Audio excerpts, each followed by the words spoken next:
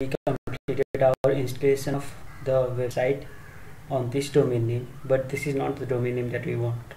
So we need to change this domain name and then reload our website on a custom domain. For that, we have a domain called crowdordering.com on GoDaddy. We will configure this domain name with our custom domain name on PythonAnyWhere. So for that, let me rename my web app. So I'll rename it www.crowdordering.com.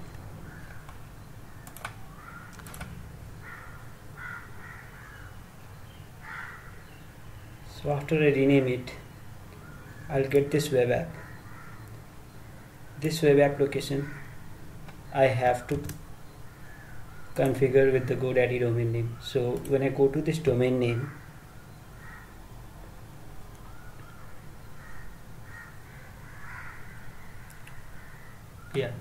so I'll scroll down, I'll go to manage DNS.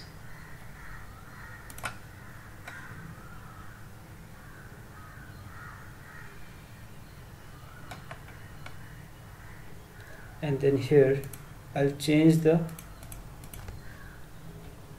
okay, so let me delete it. I'll just start it again and then show you how to set up and configure the domain. So here we need to add a CNAME. Go to the types, select a CNAME. The host will be www. So basically host means something that's comes before the dot of this domain name. So if it's www, it will be www.crowdordering.com, and the points to is our web app, and we can save it now. So this is our web app 1141377. Let me check it again.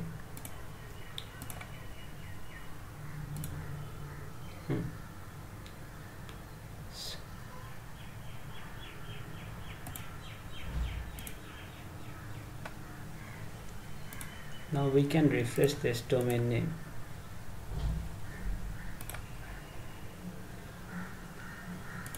Sometimes it takes a while to propagate the request from GoDaddy to our actual website.